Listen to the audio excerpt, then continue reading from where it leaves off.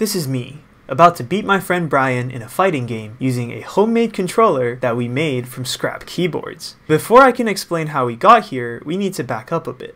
Every year, our university replaces hundreds, if not thousands, of old keyboards. In 2022, an estimated of 62 million tons of e-waste was produced globally, a large percentage of which consists of obsolete keyboards.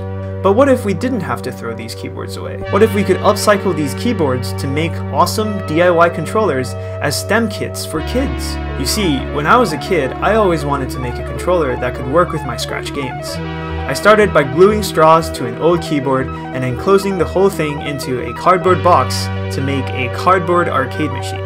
After I heard about the Makey, I made an updated version to the controllers. The methods were crude, but it really proved that the idea had potential. There was only one problem. The Makey board is hard to find and difficult to afford in Asia. So I thought, what if we could somehow repurpose the old keyboard PCBs to do the same, but for cheaper? That's when I came up with the idea for Matchbox. We're gonna upcycle keyboards to make sustainable STEM education hardware affordable for everyone.